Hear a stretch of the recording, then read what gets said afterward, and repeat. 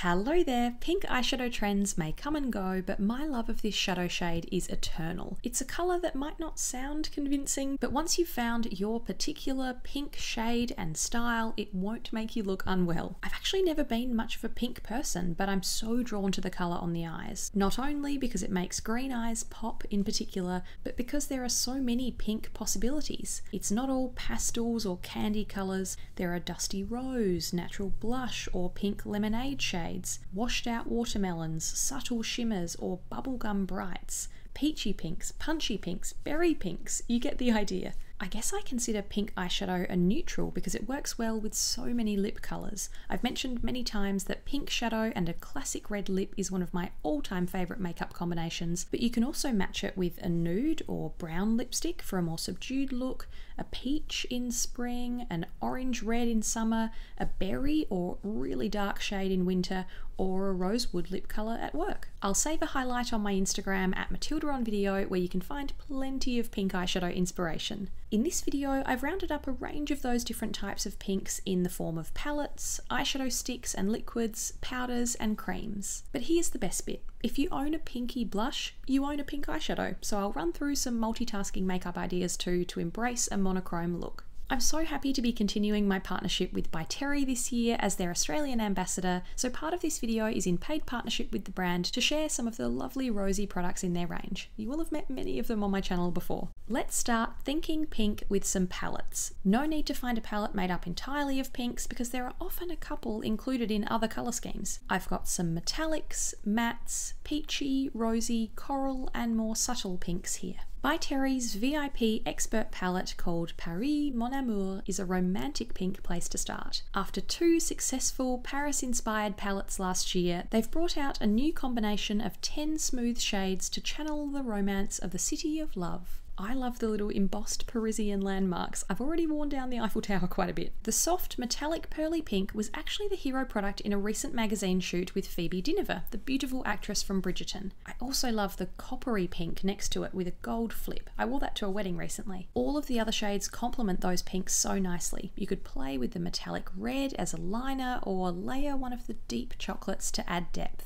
If you're more of a peachy pink person, the Too Faced Just Peachy Mattes Velvet Eyeshadow Palette has a couple of perfect colours right in the middle. Just Peachy is a fantastic springtime pastel, but Peach Punch next to it is more of a coral, so it shows you just how many different kinds of tones you can play with to get your personalised pink eyeshadow look just right. If you're after a natural 1 minute, playful the next palette, the M Cosmetics Divine Skies palette in Magic Hour is such a pretty family of 6. The matte rose all over the lid, then the more toasted rosewood in the crease and on the outer corner, beautiful. Why not pop a bit of shimmer on the centre of the lid to brighten the eyes too? M Cosmetics also make this palette in their Faded Clementine colour family, so let me know if you'd like me to update my old orange eyeshadow video. Finishing with a more subtle style of pink palette if you're just getting into this shade range. Charlotte Tilbury's luxury palette in Pillow Talk is one of her best-selling quads. The subtle rosebud and rosy brown mattes are my most used shades, but the champagne shimmer and gold glitter give you room to add sparkle and fun for a night out too. If you're after a quick swipe and smudge kind of shadow, here are some sticks and liquids. By Terry's famous Ombre Black Star formula was one of my first choices for my recent one and done eyeshadow video. These are incredibly pigmented and creamy and create long-lasting colour once you blend them in. Rose Elixir is one of my favourites from last year's summer trio, a really cool, icy, light pink shimmer to draw all over the lid or make the inner corners of your eyes pop. I also wanted to include one of their original and most loved shades, Misty Rock. Who remembers seeing this colour on every British YouTuber back in the day? This is not a close relative or even a distant cousin of Rose Elixir. It's not even in the same pink family, but I wanted to include it to show how wide that shade family can be. If you're more of a smoky shadow lover, this shimmery, deep mauve, rose bronze, grey pink might be your preferred style. I'm a big fan of Laura Mercier's Caviar Stick Formula 2, and again, this one shows you the range of roses you can work with. The shade Nude Rose is much more of a peachy pink, almost coppery compared to the two colours above. I've got my spring, winter and autumn pinks sorted here. This formula also blends out nicely and won't budge once it sets, so I love applying these as a thick winged liner. time to meet one of my new favourite pink finds. I was recently sent the Rare Beauty Stay Vulnerable collection, which is a monochrome makeup lover's dream. A big swatching video is on the way, but this liquid shadow in Nearly Rose had to be included here. Truly love at first swipe with this shade. It's creamy, intense colour, but it blends so nicely with your fingertips. I think of this as a period drama kind of pink.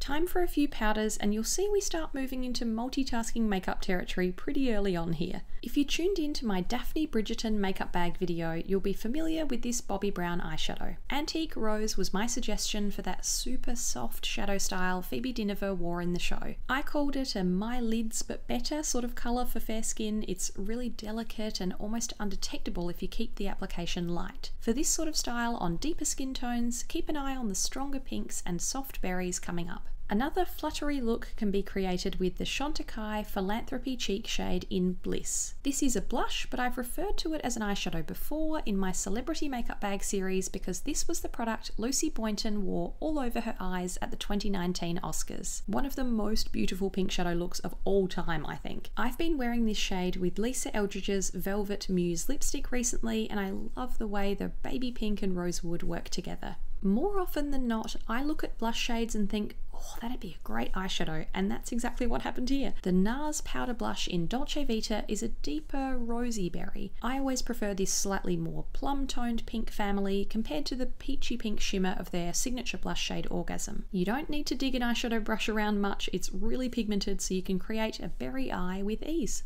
Anytime you find a face palette with a blush, you've got a potential pink eyeshadow too. By Terry's best-selling brightening CC palette Sunny Flash from last summer has been brought back. They also have a brand new bright palette called Beach Bomb, which you'll meet in a future video. The soft rosy blush is a safe bet, but the punchy coral pink can be really fun on the eyes. To keep it looking really light and natural, just dust whatever's left on your blush brush across your eyes. I couldn't resist bringing in some cream blushes to finish things off and really drive that multitasking message home. The most popular product from my Daphne Bridgerton makeup bag video was this Stila convertible colour in Lilium. This exact shade was the secret to Daphne's English Rose flush in the series, and Lisa Eldridge has used it on Rosie Huntington-Whiteley's cheeks before, but I love wearing this on my cheeks and eyes. Swiping a tiny bit of your blush colour quite high across the brow bone sort of ties the whole look together. Miranda Kerr shows this kind of placement in her Vogue wedding makeup video. There seems to be a bit of a cream blush boom at the moment, and a new formula I've been testing is the NARS Air Matte Blush. This is a super soft, whipped, mousse-like texture that has a more powdery feel and blurred effect on the cheeks. The shade Darling is called a light pink, but that makes me think of some of the pale colours we saw before, so it's more of a watermelon to me. It's very sheer, reasonably buildable, so it's more user-friendly if you want your blush to be barely there on the eyes. Manasi 7's all over colour pots have been right at home in my videos recently. I love these little multitaskers by Suzanne Manasi Person, a makeup artist with East Indian heritage who creates shades that work beautifully for women of colour. Dianthus is a new release that might seem like quite a bold candy pink, but a sheer layer of this just brightens up the cheeks and eyes. I'll link a couple of photos below to show how it looks on deeper skin tones. I tried to highlight a few different pink tones in this video, so I wanted to bring in one true bubblegum bright to finish. I love Danessa Myricks Colour Fix matte tubes, but this Colour Fix matte neon is one of the most adventurous colours I own. You can paint it all over the lid for plenty of pink drama, but I like drawing it on as a slick of graphic liner.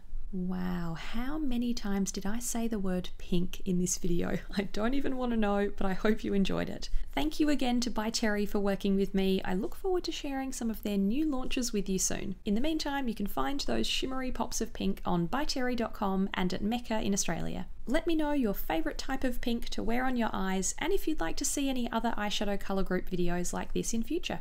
Thanks for watching. See you next time.